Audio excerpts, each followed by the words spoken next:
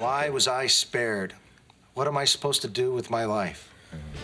The first season was really about finding ourselves. I'm sure he did some really embarrassing things as a little boy, huh? You mean like when he discovered himself? It was fun doing that show, and the first year was exciting and new. We did so many bizarre things on the show, and things that other shows weren't doing. With that said, I now pronounce you drunk and disorderly. You may now kiss my ass.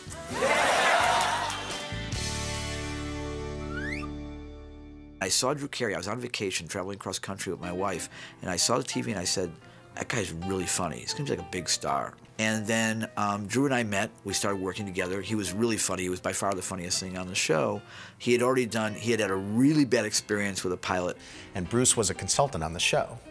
And that's how I met Bruce. After the show was going so bad, a couple other people that I was friends with, and they were like, you should do the Drew Carey show. And I talked to my agents about it, and I started calling and meeting with people that I knew were showrunners, including Bruce. We said, what would Drew have done had he not become a stand-up comic?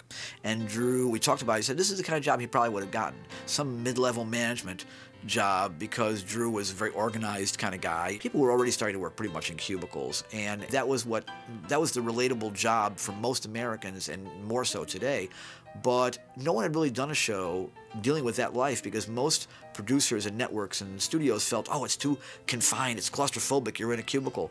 And I said, no, cubicle can be, we'll design a set where the cubicle is the centerpiece, but it'll have plenty of access, movement, life, and we did. The phrase we came up with was, he's a guy who at the end of the day gets about this much victory under this huge pile of garbage that is his life. I look at the wall of my cubicle and I say, why not? Friends was a big hit right there, and they didn't want us to be our own show. They wanted us to have, they didn't think the cast was good-looking enough, because Krista Miller was the only good-looking one in the cast, really classically good-looking. She was pretty new, too, so maybe that's why. But then, so if they wanted to get rid of Krista, they wanted to get rid of Dietrich or Ryan. They didn't care who. They kept on saying, they kept on saying, we don't care which one you get rid of, just pick one, because that's one too many guy friends. And our show, Drew came and said, I want a show that's about regular people. Hey, come on, man, the Browns game is almost on. Hey, I never made my mom's beer chili before. I want to make sure I get this right. Now, it's time for the secret ingredient. Turn your heads. The first thing was that Drew said he wanted to set it in Cleveland, because that was his hometown, a place that wasn't getting a lot of attention. All the wonderful things that Drew's done for Cleveland come from incredible love from way before. I really do love the city. I'm from Chicago, and Chicago's very similar to Cleveland. So really, I felt no need to go to Cleveland and see it. I thought, I know Chicago, I know Cleveland pretty well. He goes, no, it's different, you gotta see it. I don't fly. So Drew's like, that's all right, we'll drive. We had to drive cross-country in the snow to get to Cleveland and drive back. Drew and I didn't know each other all that well at that point in time. We just worked together and had fun, but not really hung out together. So this was like a married couple. I mean, literally in the mornings, we'd come down, we'd stop at Bob Evans, we'd stop at Cracker Barrel on the way there. Yeah. Drew had his newspaper, I'm eating. Yeah, we drive, take turns driving. Yeah. You know, now that we're going to be brewing beer at home, you won't have to spend all your time here. I don't spend so much time here. Here, Drew? Yeah, thanks. Yeah, you hungry for, how about, and one for your... No. We started driving around Cleveland, and we start going to bars, because we have to find what the Warsaw bar is going to look like. So we go to a place that has a piano behind the bar on a table. Yeah, with a and TV there's a TV on top of it. So we go in and we ask, why is the piano on top of the thing with the TV? He goes, well, you can't get the TV up high enough. Otherwise, so the piano was there simply to hold the TV up high enough for all the guys to see. The beautiful thing about sitting in this bar here in Cleveland is that not one of these women has a chance in hell of meeting Brad Pitt. So, here's to us. They're cold little splash of reality. In the pilot story that we pitched, we had to have Drew get in trouble with for one of his interviews with an employee, because he was also doing the hiring. And we wanted to have a woman that was really nasty. Mimi Bobeck. I'm here for the interview. Nice to meet you, Mimi. What department are you applying for? Cosmetics. We had to make sure that it was something that he wouldn't look like a butthead but for being rough on her. So yeah, she had to look like she had to be able to take it. Yeah, and also whatever the problem with her was something that she made a choice to do. I know what you're thinking. You have to be one of those classically good-looking women to sell cosmetics. Oh, no, not necessarily. Your looks are just fine. Did I say they weren't? I was hoping somebody had.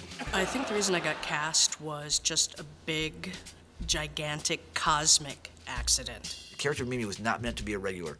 Originally, that was going to be a character role just to highlight what Drew was going through, how tough this job was. Mimi's introduction is a really good scene, and I think that's really why we were picked up as a show. 2 years in phone sales, darkroom assistant, reader for the blind. I'm also single, if that helps. Not me. But she was so funny, and the relationship was such a great adversarial, because everybody's got that office nemesis, that person they just can't stand, that bully that they have to deal with, and that's what Mimi was. What brings you here, Mimi? Oh, I guess it's your cloven hooves. The pilot was considered a dead project. What do you call it? Everybody on the word on the street was, this thing ain't going nowhere, the cast is no good. When you're doing a pilot, it's very nerve-wracking, and everyone is trying to, you know, they want to be picked up. I said to Michael Lessek, the director, let's bring the cast in on the weekend when there's no pressure and just goof around and get everybody relaxed. That weekend, everybody came in, and I said to everybody, you guys make each other laugh, but you refuse to look at each other. And I asked them all to look at each other because they were like looking this way and talking lines, doing lines with that. And when they started looking at each other, they started cracking each other up. And when they started doing that, it was infectious. Shh. I saw this on the Nature Channel.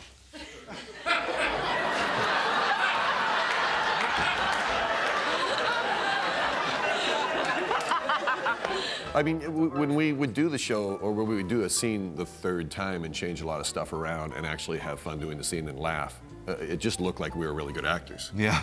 But we're actually just having fun. Bruce Helford, the producer, was always on set and really talked to the actors. He was really, really good with the actors and would really help with jokes. And even on show night, you know, if you weren't getting it, Bruce could clearly communicate how to do it, which a lot of people don't. Sometimes we would genuinely laugh at each other, like, you know, like people doing a scene together and actually finding each other amusing, and he would take those takes, and it was interesting because we were really laughing. I mean, it wasn't a character thing. We were genuinely laughing. If she dumps you, it could be really awkward.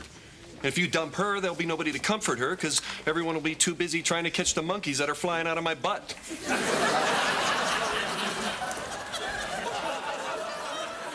Here's another great thing from the pilot episode, from the first episode. Bruce likes to do multiple pilots to cover all his bets. That's right. That's how optimistic he is. He won't just bet the red. He has to bet red and black and hope the zero doesn't come. Yeah. In the meantime, I'm like a crazy man. I'm running back and forth to be everywhere I need to be because I made a dedication and a commitment to Drew. And I remember being put off a lot of times going, wow, this guy's doing another show. He doesn't care what happens to me. I was actually working or sleeping because I wasn't getting any sleep or anything else, trying to go back and forth. They screwed him by putting them both on it. And they put them against each other. And one had to beat the other. And Drew, of course, kicked the other show's butt. Well, I mean, you know. Yeah, you did it on purpose. Warner Brothers recommended me to Bruce, and I came on the second episode of the show. And by the time we got to the end of the episode, and it was Drew and Kate, Kristen Miller, in the kitchen, I fell in love with him. I wasn't familiar with him before, and I took one look at him and I thought, you know, he's a person who you'd want to be his girlfriend, and he's a person who you'd want as your best friend. The curse of his life, he's always the best friend, never the, you know, never the lover. What? Is there somebody else? Yeah, there's Drew. Drew, the character, was the ultimate optimist. No matter what happened to him, I'll get him next time. Yeah, baby! Woo! Woo! All right! Head of personnel! Oh, yeah! I've waited so long! That's not what I said. I said personal assistant. I know what you said. I just wanted to feel good for two lousy, stinking suckers! I think what made the show was Drew was such a nice guy that we wanted the show to work for him. So there was never any stealing focus or anything. It was all giving to Drew, you know. And he was just a nice guy. He wanted to do that. Not only to us, to the crew. And I mean, he was just a good guy. He was appealing, and he was a friend, and we had a nice relationship. I always felt that Drew and I had chemistry. He was always sweet with me.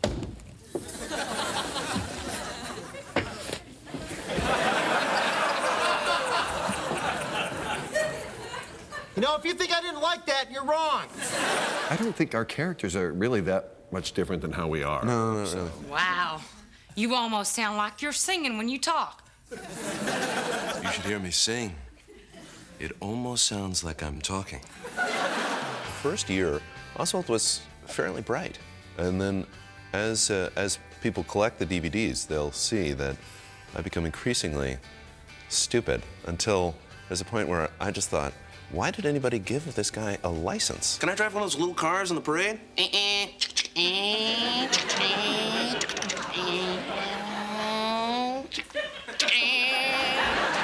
I really didn't have a character. I basically just did myself. You ended up having a character, not the first year, but you ended up having, he was like a real... I was creepy. Yeah, you're a creep.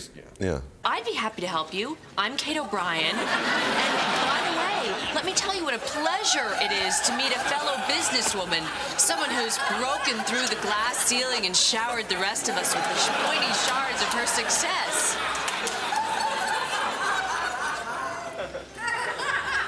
Can you see me? But I was the stupid one and you were the smart one. That's true. Yeah. And then we switched reversed. it. Totally switched it around. I want in on this. What kind of drugs are they testing? Smart drugs. They got drugs to make you smarter? What do they do? There's a fine line between stupid and crazy, though. I've never found it, but it's there. I could take him. Does anyone doubt I could take him? No. All right. Couldn't have a show without a sitcom without a chick. Right, so we came up with the idea of Kate was someone that, because we both of our lives, we had women who we had like these long crushes on who were like friends and didn't see us as anything different than just friends, but we were always like, oh God, I love her. So we came up with the idea of Kate. I went from the first audition to 3 more rehearsals to the network test in the same outfit, which was brown boots, brown corduroys, and a pink long sleeve t-shirt. Actors get superstitious about you go in for a meeting and if they call you back, you feel like part of it's the outfit. The producers must have been really tired of seeing that outfit. I just like found that outfit and stuck with it. I had just done an episode of Seinfeld, and when I went to do the network test at ABC, I think they were nervous that I was too green, and so I thought, oh, let me see if I can get the Seinfeld tape. They were waiting to see, before they'd accept Krista, they wanted to see a tape of her Seinfeld. She'd done one Seinfeld. Yeah, because she didn't have a lot of experience. Oh my God, I hope they love it. I hope she did good on it. We never even see it. She had to call up Larry David or something like that, or one of the writers, like personally. And if I see Larry David now, he always says, I made her career, because he did. I said, Larry, can I just take the rough cut and I'll bring it right back? And it was when Seinfeld was so huge, they weren't letting the tapes out. And he said, okay. She had to drive in like 5 o'clock traffic or something to personally get it from there, from the office, and drive it over to deliver it to us, and like in a panic. I ran over to ABC, and I was just so strung out, and handed it, like broadcast news, just like, here's the tape. And then Bruce Halford called me up and said, you got it. And she was really the only person really right for the role. Because she was a tomboy, and she looked like the kind of person who would fit in with these 3 guys. Yeah, who would actually really, want to hang she out really was a tomboy with 3 guys, and attractive. Come on, guys, let's give Drew some space. We'll go down to the Warsaw. I'll explain a little something to Louis. I told you women don't think those things are sexy. She was one of the guys and friends with all these guys, and sarcastic and always getting in trouble for being mean, and not so much mean, but like putting her foot in her mouth and saying the wrong thing and yelling at people. So that is fun to do. No need to respond. Just ignore her. Let it go. Oh, and you must be the trash that got the job. Don't get up. I don't want to see where his hand is. Get her! There was a little bit of weirdness in the first season, because it was like there was this, like, the 4 regulars, and then Kathy was like this extra added on one. She became a regular, and then we realized that she was completely a member of the family. Hey, Drew. And Mimi. We came by to see if you wanted to go out drinking, but obviously you both have already been. But in the beginning, we gave her a character to really play, and also her approach. When she once said this to me, and I totally got it, was that she played Mimi as a spoiled child. I totally understood exactly everything she was doing from that point. I understood her character better when she told me what she was doing than when I was writing it. Whoops, I'm talking about your butt.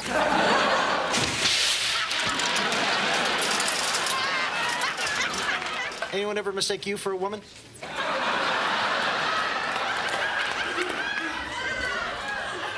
I'll have you know that men find me. Yeah, I know. They find you with the lights out, or they find you at last call, or they find you blocking the view of the woman they want to hit on.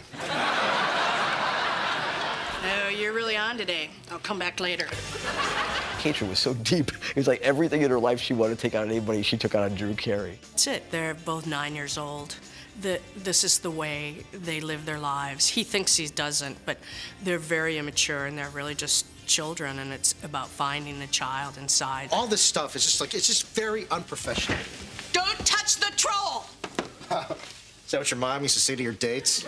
I found this picture of a woman in a high school yearbook, and she was an art teacher, and she had like bizarre makeup and this huge hat with the tassels and everything else. And said, "This is Mimi. This is it, right?" I think of makeup as my palette and my face as my canvas. Julie Ryan was our costume designer who worked on the pilot and continued through the life of the show, who came up with the Mimi costumes each week. I enjoyed the clothing. They were like costumes. They always referred to me like a clown. You know, she could join the circus. One of my favorite things to do when I took people on a tour of the Drew Carey stage was to bring them into wardrobe, because you would see these floor-to-ceiling racks that were right in front, and they were just filled with these colorful creations for Mimi. It looked like someone had vomited up a rainbow. It was just whoosh all over the wall. It was shocking. I would kind of hide, and I wouldn't let anyone see me, and then I'd come out.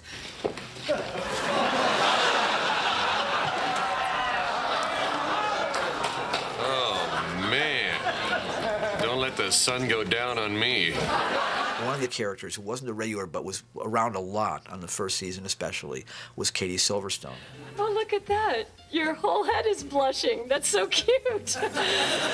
When we first went on the air, here we had a pilot about a guy with a bunch of guy friends, one tomboy girlfriend, and one crazy woman. And so Drew has that general likability for women, but they were worried it wasn't enough. So we thought we better get somebody in there who, a girlfriend for him, so there's a little bit of a love interest that will make him shine clearly in the eyes of women, because if this woman adores him, how great must he be? The beginning of our relationship and the way Bruce Helford and the other writers set up the problems for us were like we weren't allowed to date, but we were attracted to each other.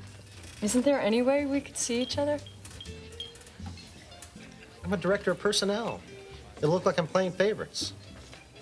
If I date you, I'll have to date everybody. It became fun, and also it became fun, like, me getting to pursue him. They wrote her so that she goes after what she wants, but it's not sort of antagonistic or aggressive. She's obviously taken a shine to him. It doesn't happen to her often enough so that she's going to let it go by. I had a dream about you last night. I had a dream about you last night.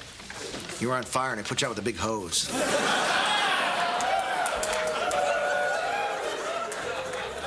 I think the Drew Carey show was one of those shows that you could come home and watch after you worked a long, hard day, and it was funny, and it could distract you, but it was clever. Oh yeah, she wants some Drew Carey bad.